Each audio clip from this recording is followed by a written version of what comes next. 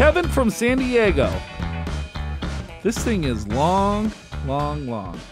So we might have to take this in bite-sized pieces here, Okay. Alan. So what Kevin from San Diego, he writes in, and he's like, hey, I'm trying to figure out what to do with universal life policies that have large cash values. As cash value grows, the amount of actually insurance coverage declines. Since I could get the cash value without dying, I think I'd like to get access to this cash value, or at least understand other ways to get access than cashing out or dying. Some background. I'm 58, bride is 55. I have a military pension and some disability income. I'm also still working for another couple years. The disability payment stops at my death. The military retirement is reduced to 55%. So I want the insurance to cover those potential drops in income.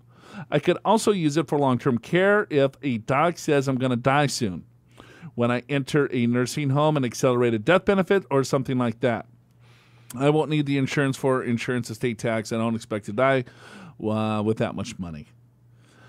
Okay. All right. Thanks for that little backdrop, Kev. Thanks for your service, first of all. Little military retirement. So then he bought some life insurance, right? Because he's got a pension. And so if he were to die, his bride-to-be would only receive 55% of the pension. His VA benefit, I'm guessing, is that's what he has. The disability benefit would go to zero. Because I've never, ever in my history of financial planning now have met someone that has a military pension that does not have a tax-free VA pension. It is pretty common, isn't it? Everyone gets disabled somehow. Somehow. Yeah. Scratched something. Yeah, we would have been disabled years ago. That's why they put us on radio. But Kevin, thank you for your service. So he's got these universal policies, Al. He's trying to figure out what the hell to do with them. So he continues to write. I have a universal life policy with $245,000 coverage and cash value of $91,000. So he's really covering about $160,000. The insurance is $160,000 because $90,000 is his. $245,000 is what the insurance is. You take the difference. That's really what he's paying. Yeah, and for. I think a lot of people don't really understand that. So you've got a policy. If you pass away, your beneficiary, presumably your bride, gets $245,000. So that's great. But you have a cash surrender value today, which is your own money, of $90,000. So as you said, the actual insurance value is the difference between the two, because you could take the $90,000 right now. So he has a net, which is paid up in 2021. What paid up means, for those of you keeping score here, is that he would not have to pay any more premiums into the policy. So now that cash value of $91,000 will continue to pay that coverage. The $91,000, of course, goes down in value because the cash value is now paying the premiums instead of our friend Kevin that's paying the premiums out of cash flow. He's got another one. He's got another fully paid up one with $57,000 coverage and cash value of $25,000. So he's got $25,000. Again, you do the math, split it in half, whatever. He's got about $25,000, $27,000. I also have two term policies, $300,000 expiring 2024, $350,000 policy expiring 2021. My bride has $200,000 in universal life with a cash value of $61,000 and a $30,000 term rider that ends in 2024. Okay, so she's retired part-timer with a $400 a month pension from PERS, killing it. Boom. I don't need to replace her income. The life insurance value of the permanent policies grows a little bit each year, but not as much as the cash value. Cash value generally is growing about 5% each year. About half of it would be tax-free if I cash it out. Basis is 50% or so. I could borrow 70% of the cash value too. The kids have moved out. Still mortgage, but just some wedding and grad school tuition assistance. My health is not good enough to get a preferred rate if I buy new policies. Overall, we are in pretty good shape. $1.6 million in investable assets, split between TSP, 401k, 457, Roth in a brokerage account. Once we sell the house and leave California, we should be set. So the insurance is really lanyap. Lanyap. Yeah. You don't know Bonus. what lagniappe Yeah, means? it's a bonus. Yeah, it's just like kind of, hey, Yeah. it's like an extra gift. Extra. Lagniappe. I Don't say that all the time. Don't really need it. Yeah. You know. Of course, But- Andy had to look that up for us. yeah, because I would have said lagniappe. Yeah, I would have said, appy. lagniappe. Lagniappe. I guess the G is silent. Nice job pulling that off, guys. Insurance is really a lagniappe. It was lagniappe. Do you think he did that on purpose? Probably. Because he knows we can't pronounce. Lagniappe. Yeah. So, all right, let's Okay. Oh, Kevin, if I would charge by the Yeah. words here, holy buckets. What should he do with these policies, Al? You know what? You gotta. Is one thing he didn't really tell us is how much is his pension? You know what I mean? So is the cash or is the life insurance policy, if he dies, is that enough to cover his bride? To cover that pension. Yeah, because the survivor benefits only 55%. So in other words, 45% of that pension would go away, and the VA disability would go away. Here's what I would do. If I was Kevin, I would run two scenarios. I'm going to be like, all right, because he's leaving California. I don't know where he's going. Why would you want to leave California, Kevin? Probably because the cost of living here is very high and the taxes are through the roof. Besides that, Besides that, it's a great place to be. It's a great place to be. So he's splitting. So he needs to figure out first, how much money is he spending, right? How much money are you as a couple spending? Yeah, and what's the need if you were to pass away? I think that's what you're concerned about. He's got $1.6 million. He's got a military pension, a VA pension. He'll have Social Security, right? He's pretty young, right? Oh, he's 58. So he's got 10 years to bridge, roughly.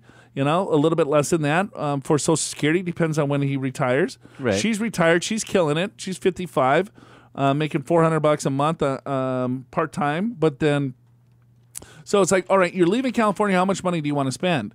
Here's your fixed income. Is that covering 100% of your living expenses? If it is, you know what? I would get rid of the insurance altogether. I'd cash that thing out. Because if you die, you have $1.6 million that's going to your bride.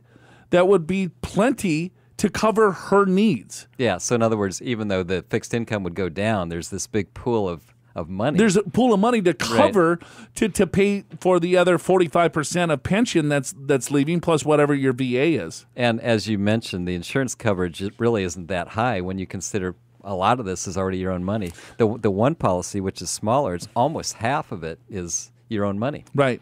And man, you got a lot of insurance, Kevin. Was your neighbor an insurance agent?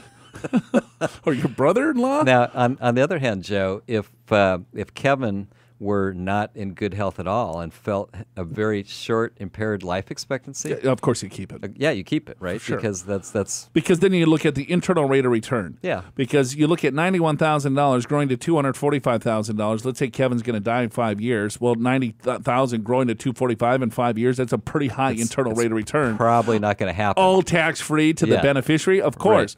So you look at it. You can look at it that way too. Say, all right, well, here, what's my life expectancy? I'm a pretty healthy guy.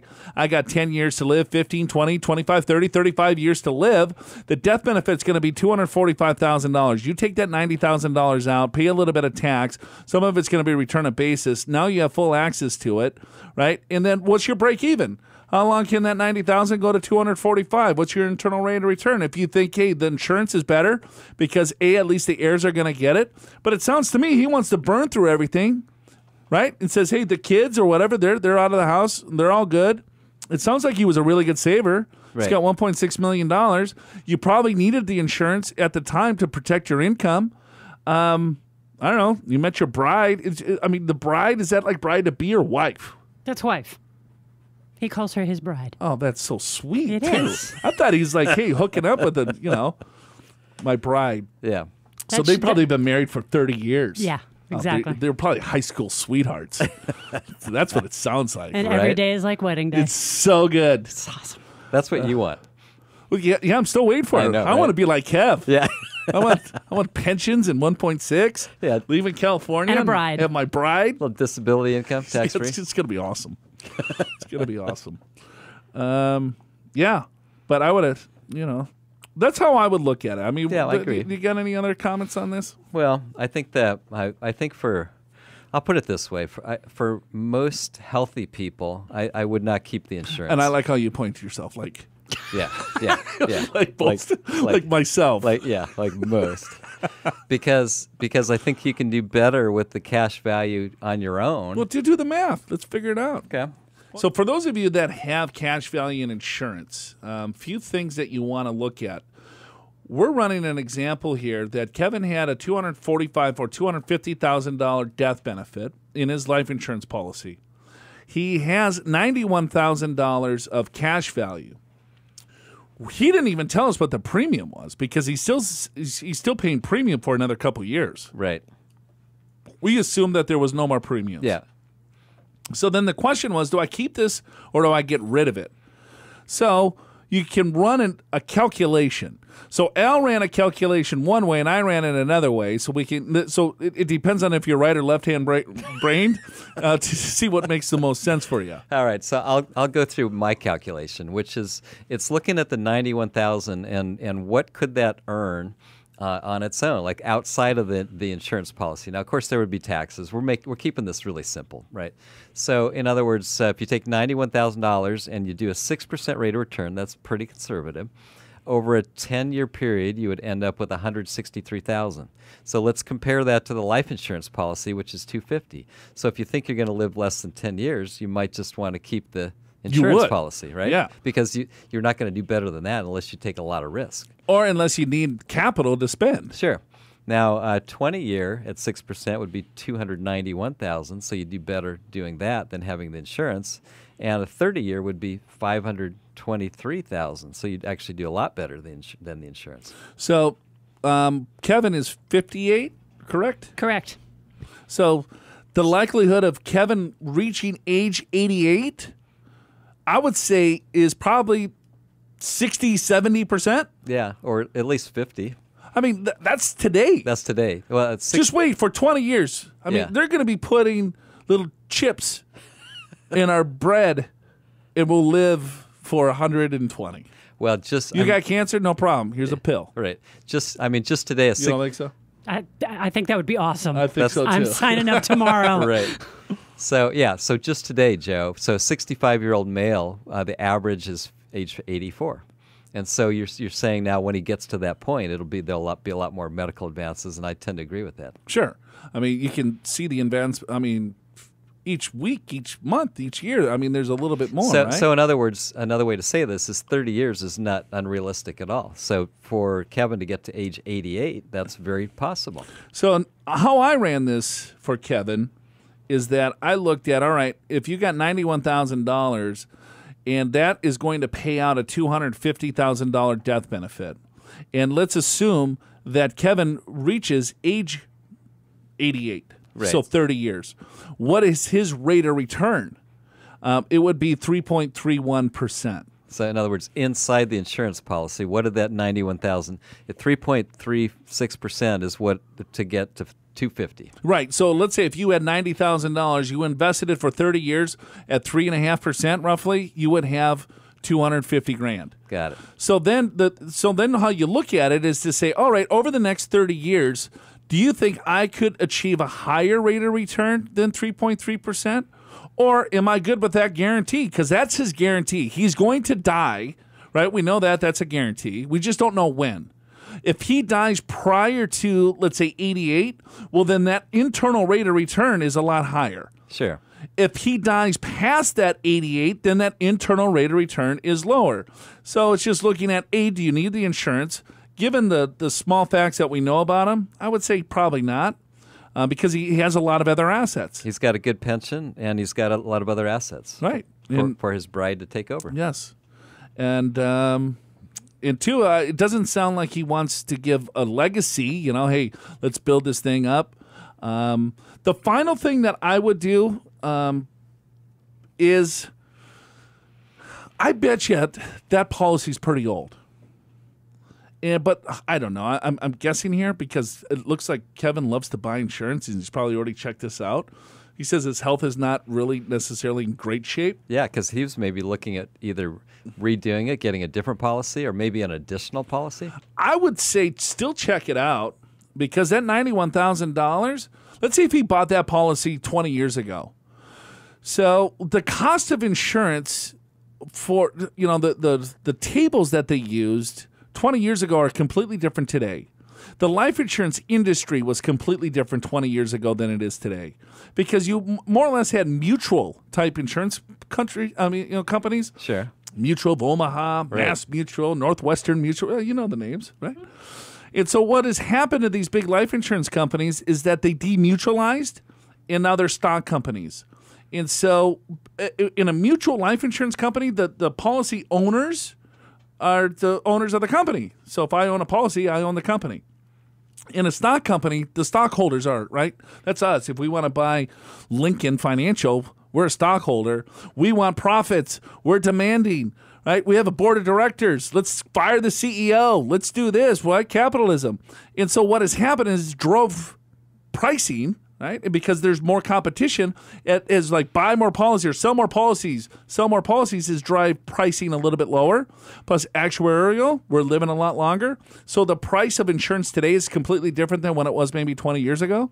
So it might make sense for him to look and say maybe that $90,000 of cash value could buy him, I don't know, maybe $400,000.